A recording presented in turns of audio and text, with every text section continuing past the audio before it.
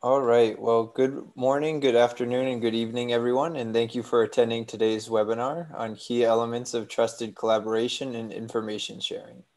My name is Jake Swanson, and I'm a program coordinator at the U.S. Energy Association, working on the Energy Utility Partnership Program based in Washington, D.C.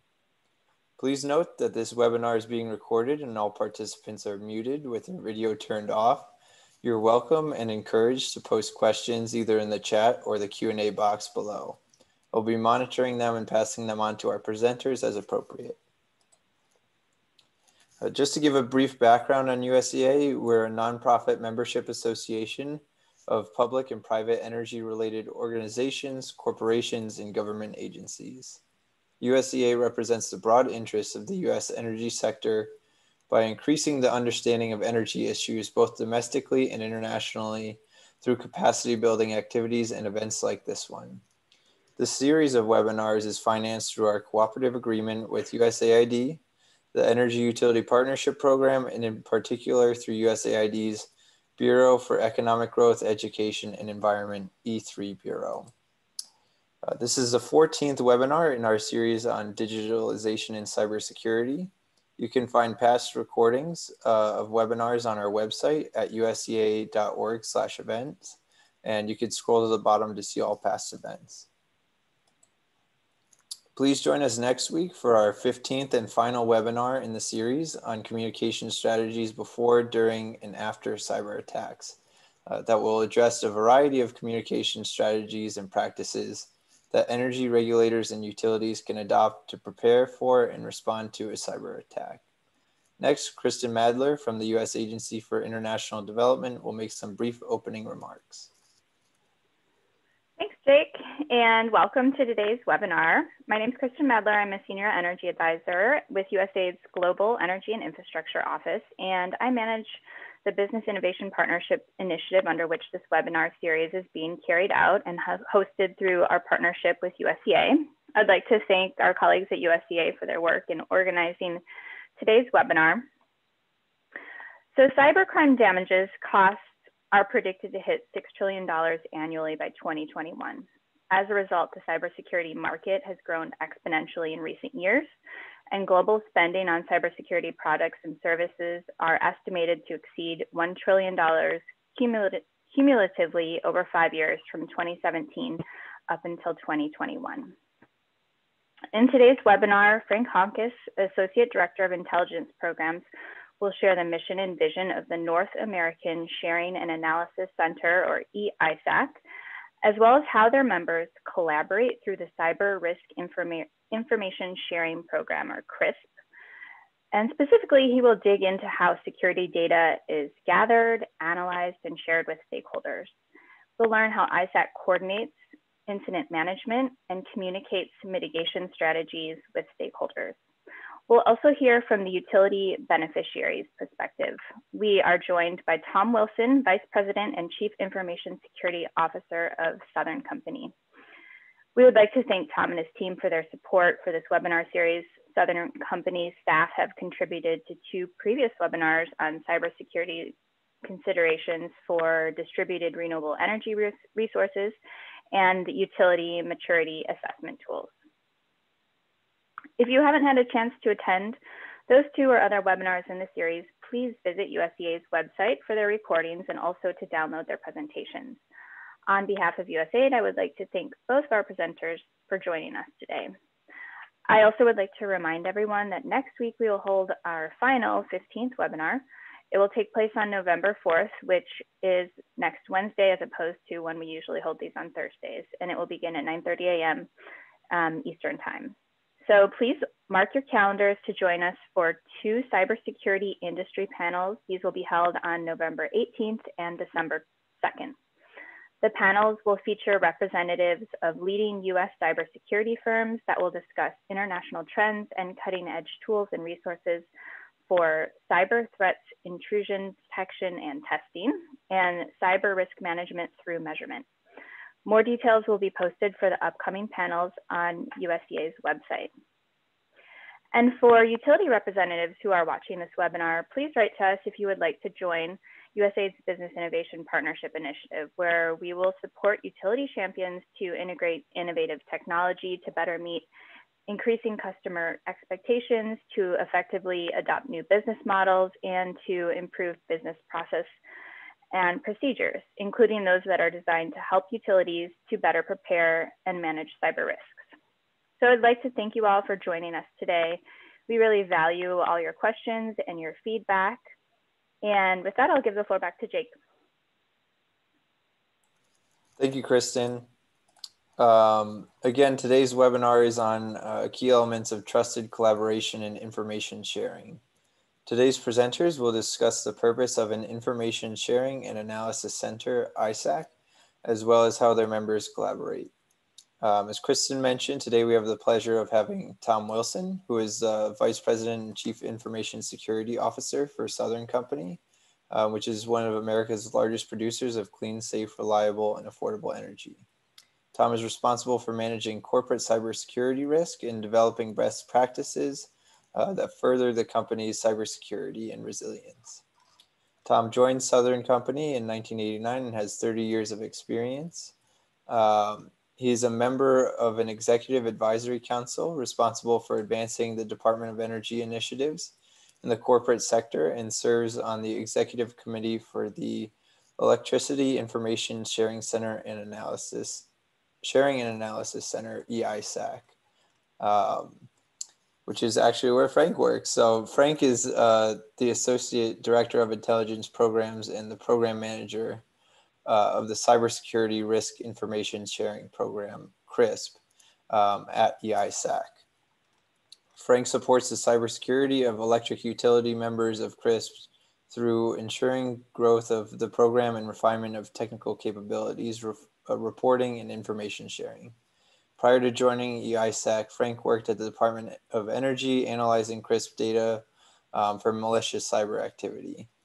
He was the Red Team lead and wrote the foundational mitigation and recovery sections for the Joint Base Architecture for Security Industrial Control Systems, JBASIC's joint test, and supported the United States Cyber Command focusing on cyber threats to operations technology system.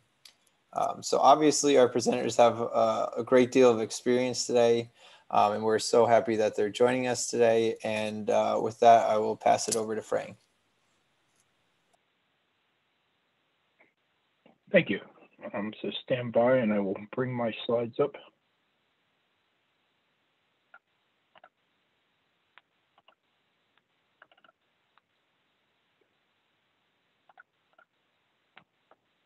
Okay.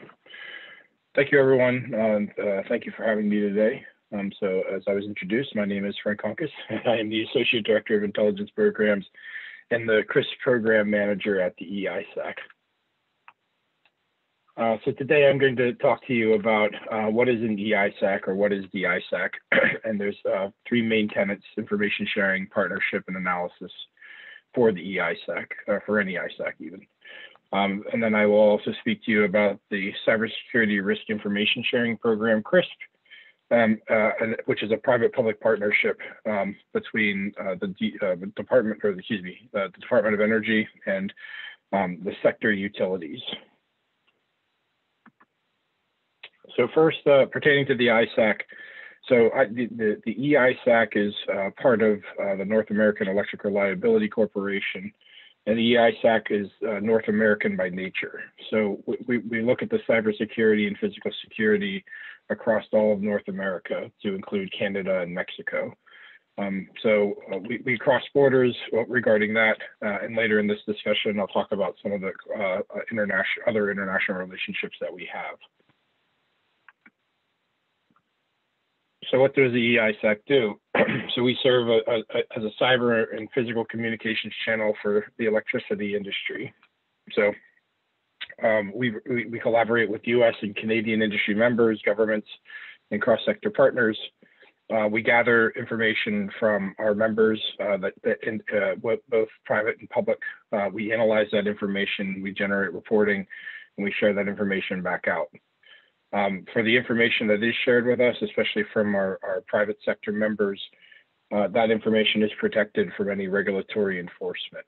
And we do that to ensure that there's no negative consequence to sharing information with the E-ISAC. So from an information sharing perspective, we do focus on cyber and physical. That's not to say that we don't track other things like supply chain or other aspects or areas of security information. But we have a cyber threat intelligence group, and we have a physical security group. The information that is shared, we utilize what's called the traffic light protocol, and Tom will discuss this a little more on his slides later. But at a high level, it's basically an originator control that allows for how far we as EISAC are permitted to further share or distill into products for our members. For information sharing channels, I would suggest go to eisac.com for more information. You can also reach out to our member services at eisac.com with any questions that you may have. And then finally, we do have a 24/7 watch, and so that means someone's always available to answer emails, take calls, put in tickets, et cetera, as things occur. So from a partnership perspective, so we partner, I'll start in the upper left-hand corner with government organizations in the United States. Department of Energy is our sector security or sector-specific agency, so they're our primary partner. Partner with Homeland Security, Department of Defense, and others. In the lower left-hand corner, we also partner with other ISACs. So the National Council of ISACs, Water ISAC, the multi-state ISAC, downstream natural gas, oil and natural gas ISACs.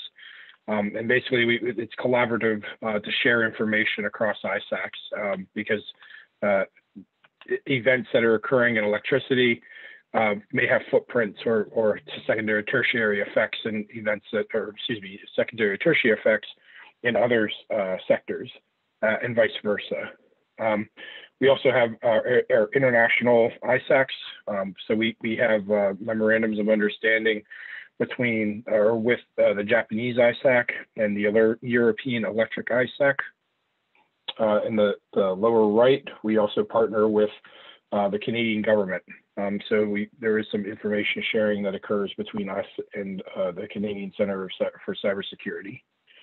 And then finally, we have our trade organizations. So trade organizations in the United States are advocacy groups, and we partner with them, such as NERC, American Public Power Association, Edison Electric Institute, as well as the Canadian Electricity Association.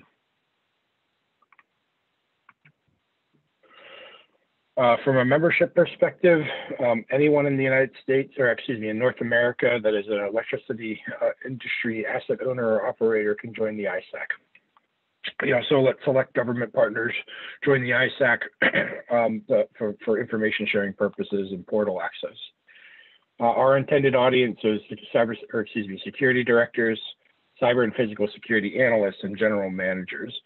This target audience are the individuals that we believe would get the most, because usually it's a lot of technical information that is shared, such as indicators of compromised.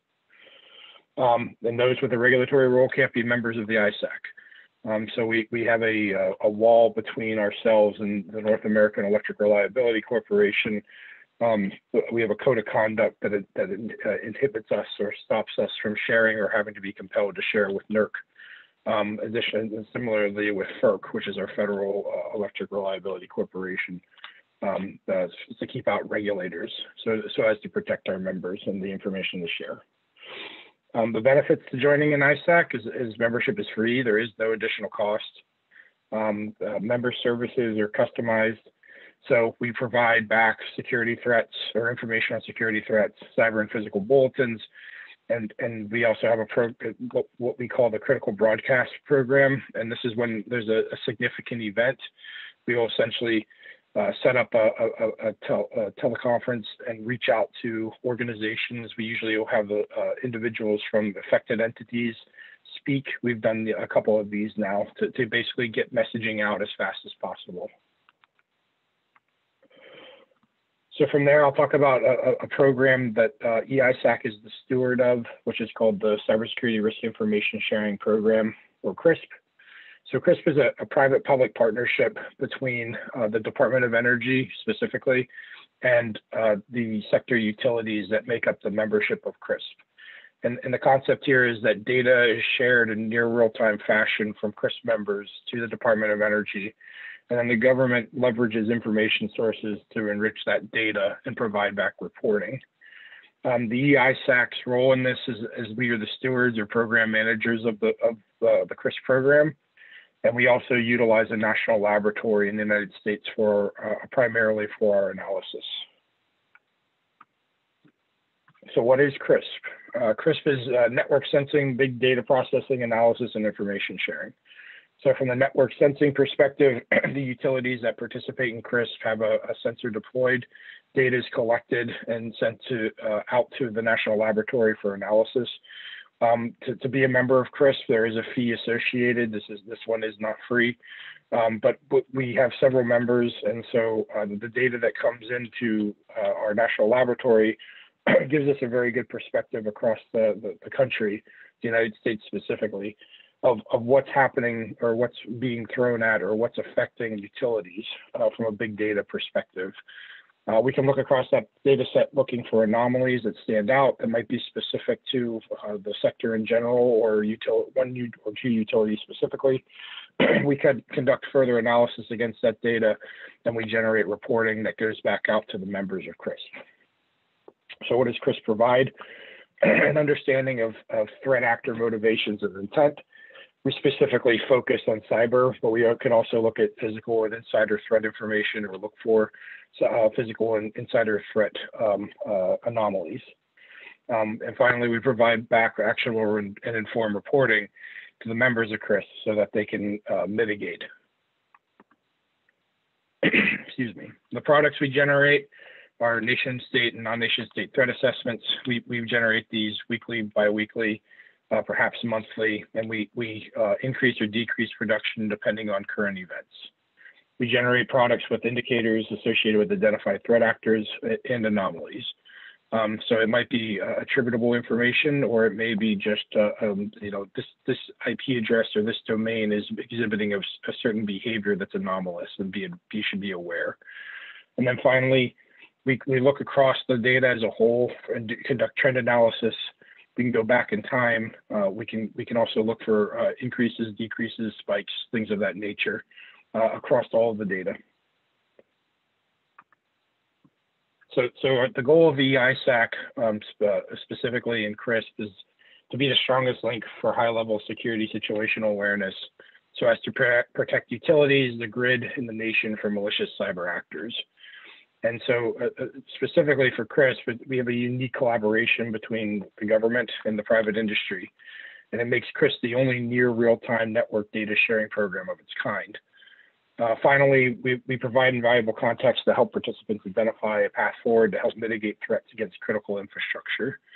And so we try to be the strongest link to provide the best service between that public and private, so that we can enable information sharing between both public and private, as well as help mitigate and respond or mitigate activities and report on them for the situational awareness of the sector.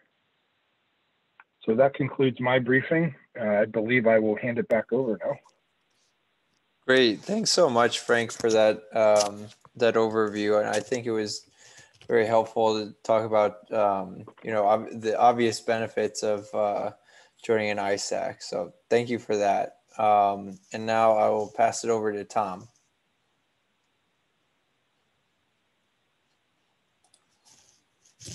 Tom, are you there? Yes, I'm here. Okay, perfect. So thank you for the opportunity, both to the U.S. Energy Association and the USAID. And thank you, Frank, for the value that you and the EISAC contribute to the energy sector, both within North America, but also internationally because of your partnerships with the European ISAC and the Japanese ISAC as well. So thank you. So just a backdrop, I'm Tom Wilson. I am the Chief Information Security Officer for Southern Company, and Southern Company is one of the largest energy companies in North America.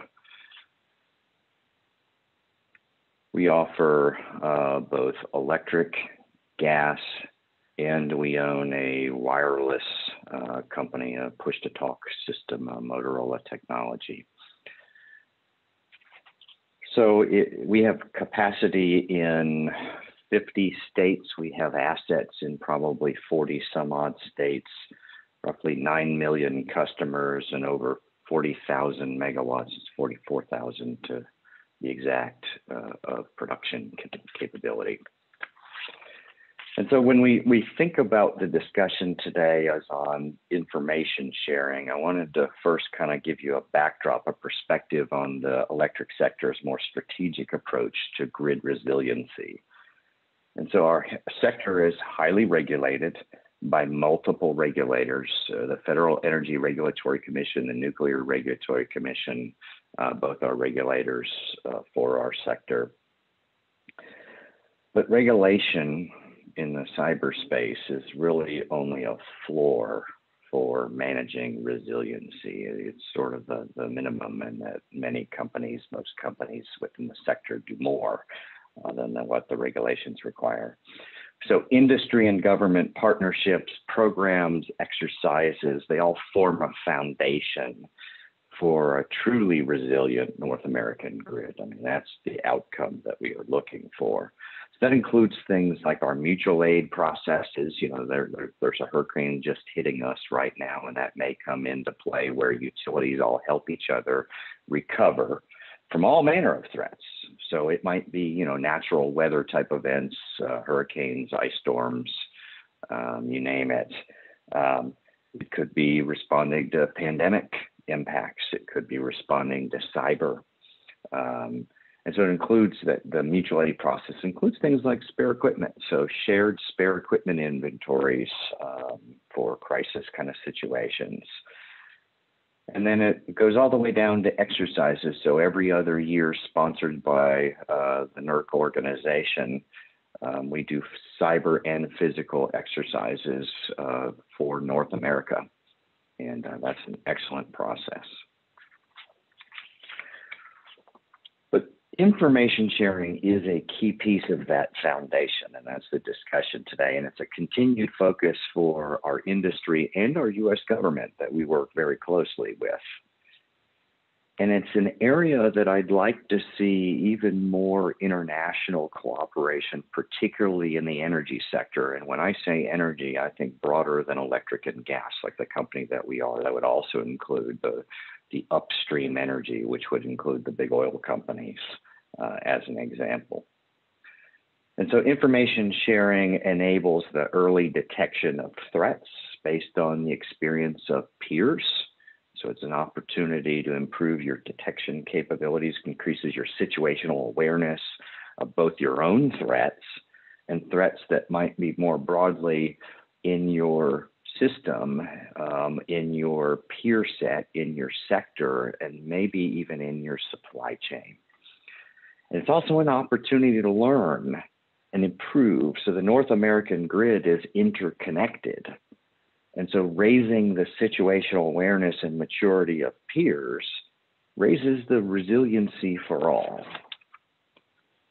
And so information sharing maturity sort of begins with the very technical details that are often referred to as the focus of information sharing. That includes indicators of compromise, things like IP addresses, internet URLs, the web addresses where an attack may be coming from, maybe the signature for a file, the hash value of a file that is known to be malicious. That's sort of a starting point. And then it moves up the chain of value to understanding and predicting and then responding to the adversary's tactics, what's often called tactics, techniques, and procedures, or TTPs.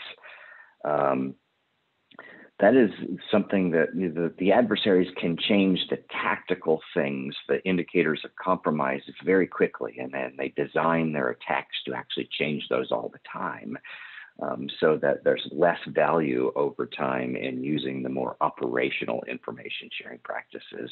It's much harder for them to change their tactics and how they go about doing things. And so that's a level of maturity in information sharing.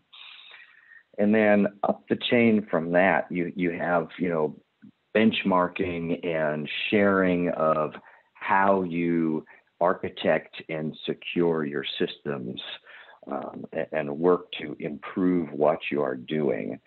And I think that's a different way of thinking about information sharing. Best practices, architectures, those are very, very high value, particularly when you're talking within a peer set or with companies that are more mature than your own. So the journey to effective information sharing is impacted by what I refer to as circles of trust. So the greater the trust that you have with an individual or a company or a government agency, the easier it is to be open with that entity and fully disclose a full gamut of information of what's happening within your company, what you're experiencing, what the impact might have been. And so if you think about your own willingness to share within your own company, there's probably a lot of willingness to share within your company, at least with people that have a need to know. Then think about what's your willingness with very close peers, people that you may know within your sector, or who may live in the area and have a similar job, or across sectors.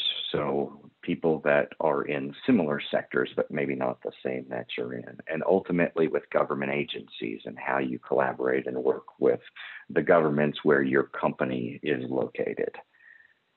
And so the closer to the inner circles one gets, the more companies and people are willing to share information that they have about threats to their network or impacts to their network and how others may be able to defend against the same thing. So think about your own circle and how do you get more peers within your sector, outside your sector, with your government partners, closer to your inner circle so that you can enable that type of sharing.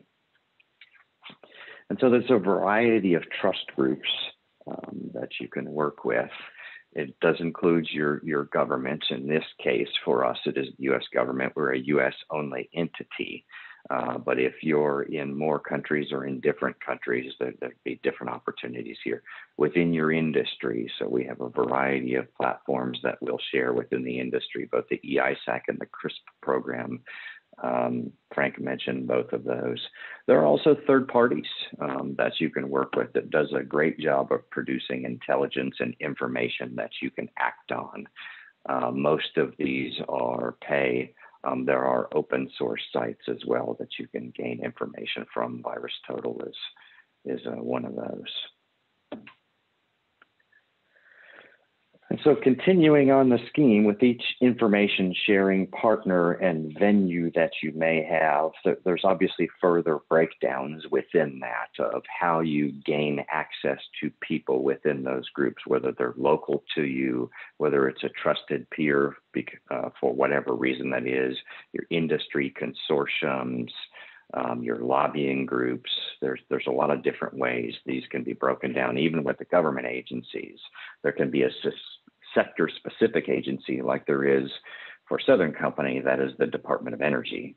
But there's also law enforcement agencies as well as the intelligence community. So all of those come into play in thinking about how you do sharing with each of those different types of entities.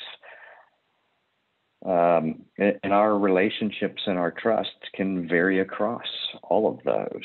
But the goal is to mature and bring more value ultimately to enable more sharing with more peers and more government agencies. Cyber is a worldwide fight. We are all in this together. We have to find ways to work together, and information sharing is one of the tools that enables that. Frank and the EISAC are tremendous partners for the energy sector within North America. And so I mentioned exercises before. It may not be obvious, but exercise is a key part of information sharing. So as a part of the national exercises we do this every other year. So every 2 years, there's a national exercise for North America. So we test our information sharing processes as a part of that exercise. How fast would an attack on one be disseminated to more companies? How fast would it be disseminated to the industry? How fast would industry be aware of potential mitigations? How fast would they have even situational awareness? Those are the type of things that we test. The exercises are also an opportunity to share best practice, maybe on the architecture of defenses. If there are utilities, a part of the exercise, who are able to minimize the impact, if they look at the attack as part of the exercise and say, this is how we would defeat that, we're well architected against that threat, then that may be a utility that's got some best practices that should be shared more broadly. Can also be best practice sharing for incident response. Who responds effectively? Who recovers effectively? Who communicates effectively, and why? And what can we all learn from that? So great opportunities. So another approach, a number of companies, both within the electric sector as well as in financial and healthcare, is a situational awareness platform, collaboration platform. It's called IronNet, is publicly available third-party product. So this is not free, to be very clear. It was founded by the former director of the National Security Agency. And the platform allows companies to see what is happening within their sector and even across sector in comparison to what's happening on their own networks. And you can see commonalities and anomalies that you may have. And cases can be worked together or prioritized your response based on that data. So it's a focus and an efficiency play. So if another company were to have a similar threat, a similar anomaly as you have in your network, and they've already acted on it, and they either flag it as a false positive, in that case, you can deprioritize acting on that, which gives you some efficiency. Or if they flag it as a high risk, then you know to prioritize that and go after that, which reduces your response time to a threat. So this is something a number of companies are working together on. So with information sharing, there's a number of lessons learned. So understand the sharing that actually creates value. Look at what you're doing from an information sharing. Make sure the things that you're working on are actually creating value for you, after you've done it for a certain period of time. You need to prioritize the sources based on the value you're receiving. You may have a source of intelligence and information that just is creating false positives, which creates work for you, or just doesn't produce any value. So you have to understand where you're getting the value. Over time, move from the operational indicators of compromise to the tactics, techniques, and procedures of the adversary, and act on those and design your program around those. And ultimately, good sharing requires automation to be able to pull the information that you're getting from a variety of sources, automate it into your systems, both to be able to detect threats tied to that information, as well as actually to be able to respond to those threats. And that's sort of the approach is ultimately you want to get to automating this as much as you can. And so our own plans moving forward, obviously we're looking for a post-COVID world. A lot of this is relationship oriented. I talked about circles of trust. That's linked to relationships. That's easier to do in person. It just is. All of the virtual opportunities like we're doing now are fantastic, but sometimes it works to be in person. We're continuing to work on our tabletop exercises to continue to learn and grow, working on our playbooks, refining our process, but ultimately we're working really, really hard on ingesting intelligence and information in an automated fashion and trying to automate the response to that information and intelligence. That is kind of where our focus is right now. So to wrap this up, closing thought, think about where your own sources of information sharing are coming from. Do you have the network that you need? Which ones of those are valuable? How can you expand your own sources?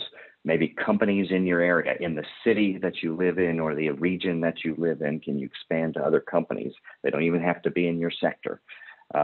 Your sector companies, either within your country, or if you happen to be a utility in a country where you're the only utility, then reach out to the countries around you that you can work with in your region.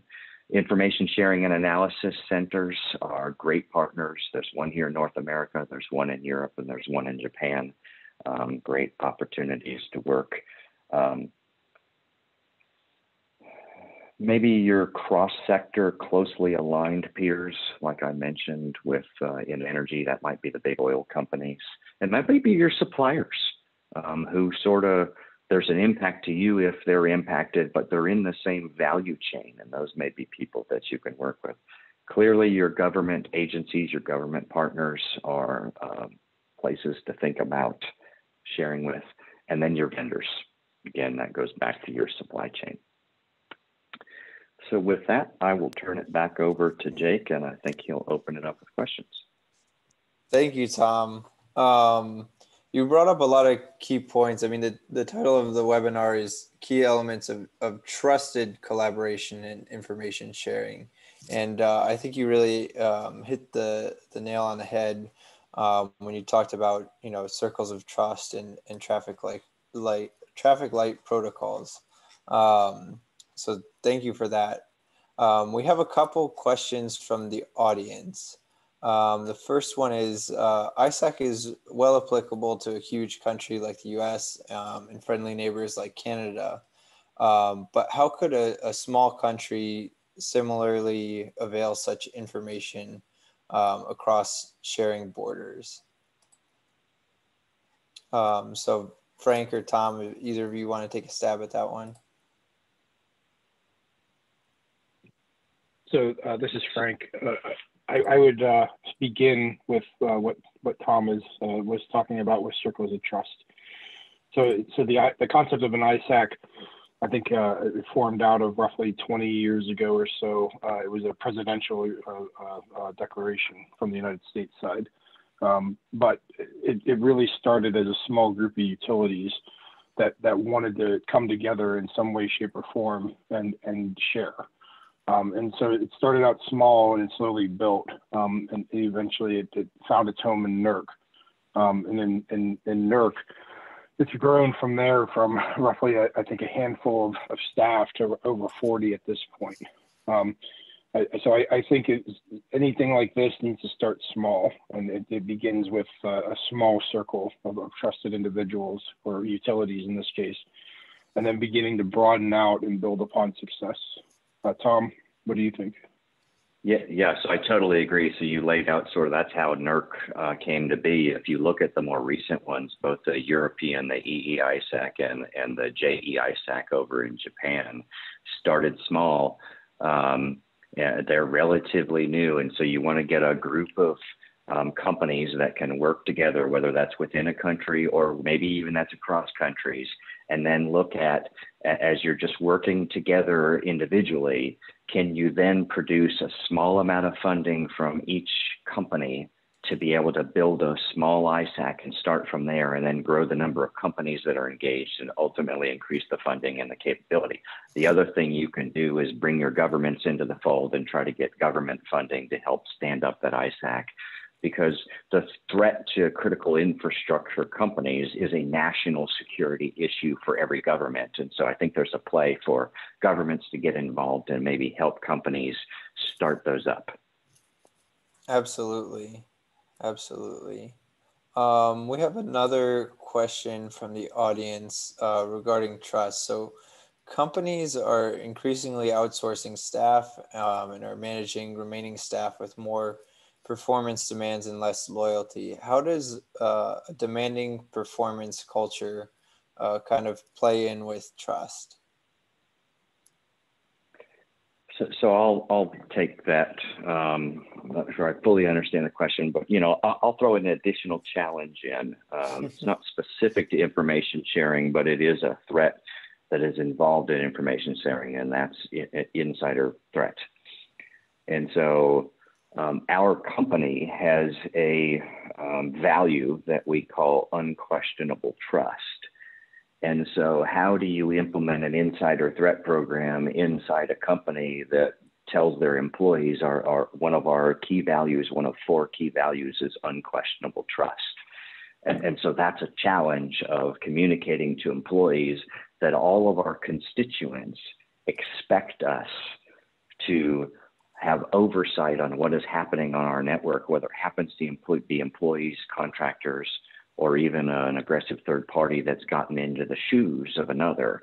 And so we explain to people how we can have a value of unquestionable trust, but still need to have oversight on what's happening on our network with employees that are on that network. Now, I know European privacy laws, other areas in the world can't do some of the things that we can do, but we do that. So the question itself is a challenge when, if you've got people outsourced, they're not really part of the company. You really want to just build around a mission, whether the people work for your company or not. You want to look for people on your team who have a mission focus, who believe in what we're doing. I mean, we believe in serving our communities, and there's this mission focus of what we do is critically important. Right now, there's a hurricane that's hit the southeastern coast. There's over 1 million customers impacted at this time, and we got to get that power restored. And it's just this lifeblood of being critical infrastructure. It's just so important. So you want to look for employees that believe in that. And those are the type of people that will understand trust. Absolutely. No, that's definitely a great point. Frank, do you have any further comments on that question? Yeah, I agree with what Tom said. I'm thinking of for if you have a group of people as a team that are working together for a common goal or mission, trust will start to come between or come naturally within them because they're going to build upon the relationships they have every day for the task at hand. So it's a cultural aspect of within the company, and it's something that the individuals that are working together should naturally come into a small circle of trust, if you will, for the common task or the common goal that they share. From there, it would just be the thought is to branch out. So, yeah, absolutely. And kind of going off that, we have another question from the audience. Talking about like taking initiative. So if you're a policy maker and not a member candidate of an ISAC, how can you best support the establishment of an ISAC and motivate stakeholders to take initiative in a country that doesn't have an existing ISAC? Frank, you want to start? Sure. Yeah. So my recommendation there is, from a policy perspective, is find a group of utilities or a small group of utilities that would want to engage in something like an ISAC. And then from there, it's looking at why you would need one. And really, frankly, as Tom was saying, the case is very simple. Cyber is everyone's in the cyber fight. Cyber crosses borders. Cyber knows no bounds at this point. So from a perspective of why you would need some type of collaborative information sharing and analysis center, cyber is a sure shot. Regardless of the size of your nation, I'm sure there's physical threats. I mean, in the United States, we're a very large, broad nation, and there's plenty of physical threats to physical infrastructure at utilities like substations. I mean, every week we get reports of, gunshots at substations or transformers or things of that nature. And I would believe a small nation would similarly have physical issues as well. So that's why our primary focus is on those two. Another one that lurks is the physical or the supply chain issue. Everyone that is in this industry is affected by supply chain, and the concerns of individuals putting bad things in the supply chain or ending up with bad products. So those are three highlights from a policy perspective that you can take back and expound upon in an attempt to promote why you would need an ISAC or justify the importance of an ISAC. Because especially for those three, the information that's being shared to that central point gives a purview across everyone.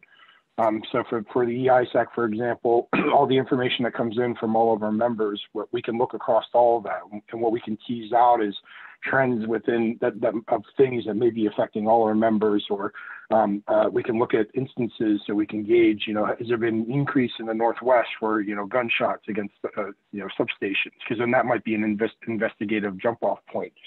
Start pivoting and doing more work to figure out, well, why is this increase occurring, So I from a policy perspective, you can make a case. There's plenty of things happening in the news, not just in the United States, but around the world to put together a solid case. And then from there, it's finding the utilities, a small group that would want to participate and work to put something together, because there will be some work. There's definitely going to be some negotiating and figuring out funding models and things like that.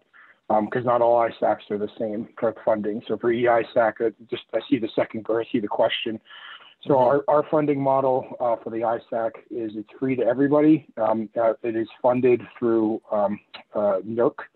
NERC is funded by assessments, and assessments are essentially contributions from members of NERC. So electric power utilities that are members of NERC provide a small amount of funding, each of them. And all of that funding then comes back to NERC, and a portion of that goes to fund the E-ISAC. Now, there's other ISACs, like the Financial Services ISAC, which is a strictly pay-to-play model. So I think they have tiers, and depending on how much you pay, it dictates which tier you're in, with the highest tier giving you the best service, and the lowest tier giving you just like the base service.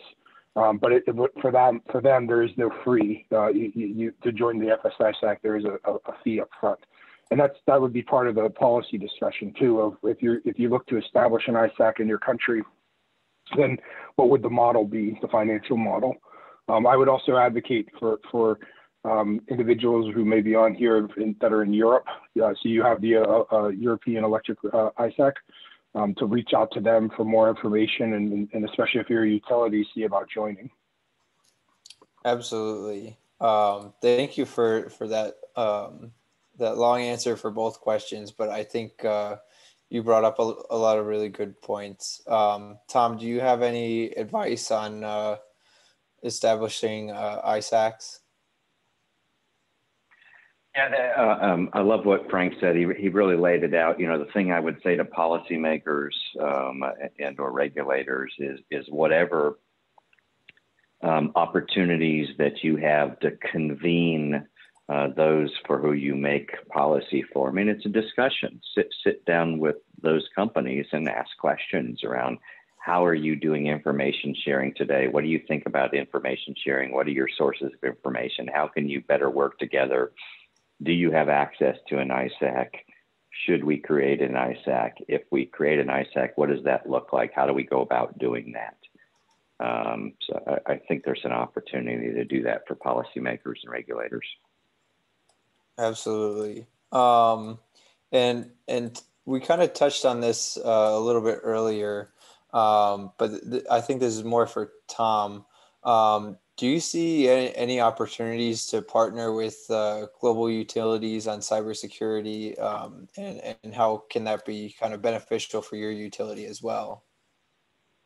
Yeah, so it's interesting. We are a U.S.-only entity, primarily have been historically based in the Southeast. We have since expanded. You saw the map. We're in about 40 U.S. states, but our historical base has been the southeastern United States, and yet I'm very engaged internationally, and I think there's opportunities for companies in the energy sector to do more internationally. We all have the same threats. We're largely dealing with the same adversaries, criminal and other.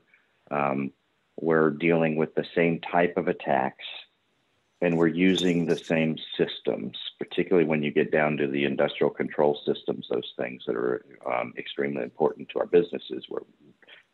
There's not a large set of those types of systems, so we're all using the same thing. And so I think more international collaboration is necessary because we're all in this fight, and I think we would all benefit by doing more internationally to share information. I've been to Europe multiple times, meeting with utilities over in Europe. I have been to Japan multiple times, meeting with both their government and the utilities there. And I think there's opportunity for companies like mine and companies, across the world to figure out how do we work together better as a sector. There's just so much opportunity there. It's harder right now, but it can be done. We're all working virtually. There are ways to figure it out. And when travel becomes more the norm, we'll see even more. Yeah, absolutely. And we're definitely waiting for those travel restrictions to be lifted as well. Frank, do you have any, experience, or can you kind of touch upon the importance of international collaboration? Because I mean, we, like Tom said, we kind of are all in this fight together to protect our critical infrastructure. And a lot of utilities are, kind of going through different stages of implementing cybersecurity protocols. So can you talk a little bit about international collaboration, Frank? Sure. International collaboration is exceedingly important. And the best example I can provide is typically from a cyber perspective, campaigns start in one place and move around the world. It's kind of like what we're experiencing right now with COVID. So an actor may be a malicious cyber actor, may be experimenting with a capability in one place in the world, but give it a little time, and that capability will start showing up everywhere else. So from a perspective of information sharing before the fact. So if European ISAC is experiencing some anomalous cyber activity, and they share that information with us, it informs us to be on the lookout for it, because eventually it will come. Similarly, with the Japanese ISAC or the Canadian IESO, there's opportunities there from an international perspective to identify things that are impacting or affecting them, and then take that internally to the ISAC here and start looking for those behaviors. And it happens quite often. Absolutely. Well, I'll kind of wrap it up there, but thank you all for joining us for this webinar. And thank you both, Frank and Tom. And I think that was, you guys both did a great job at kind of making the case for establishing ISACs and improving collaboration among the energy sector. So to all our attendees, thank you for joining us. There's a quick survey after the webinar, and your participation is greatly appreciated. If you have any comments, my email is on the screen right now. Please feel free to send them to me. We will be posting a recording of this webinar and the PowerPoint presentations on our website. And other than that, I hope you have a wonderful rest of the week and weekend. So thank you for joining us, and stay safe, everyone.